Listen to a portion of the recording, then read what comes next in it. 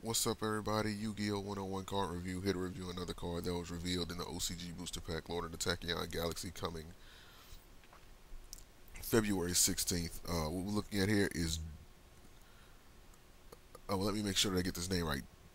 Dotedotengu. Dotedotengu. That's what we're looking at here. There's a fun fact about this card. This card was actually a fan-made card that actually got turned into an actual Yu-Gi-Oh card. Um, I think I did a video on this before, or I'm not sure if I did one on it or if I waited. But like this was a fan made card beforehand. But just in case, I'm gonna just do this because I don't want. I want to make sure that I don't skip over anything. So let's look at it. It's a Wind Fiend effect monster, level 3, attack 0, defense 800.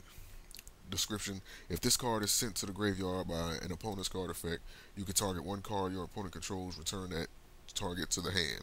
So it bounces, spells, traps, face up spells or traps, monsters, or what have you. Anything on your opponent's side, and it just bounces it back to the hand.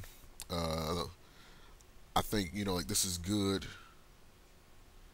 if like you're going up against like one of those deck out strategies, you know, per se. Uh, no, wait, I take that back. This is this like I think it's a good effect. Like if you're going against up against one of those deck out strategies, um, obviously, like that would be like one of the best ways to activate this card's effect. Um,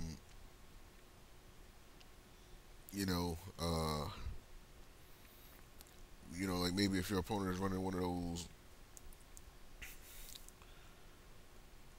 like the only thing I can really see this being used in at this present time, because I am sick and my mind isn't really working the way that I want it to work right now, because I'm just filled with mucus.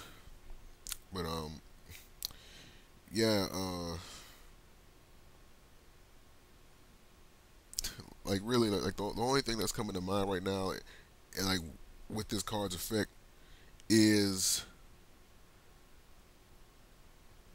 if you're going up against a deck out strategy. That's pretty much like the main thing that's just hitting my mind. But I'm pretty sure like the commenters will let me know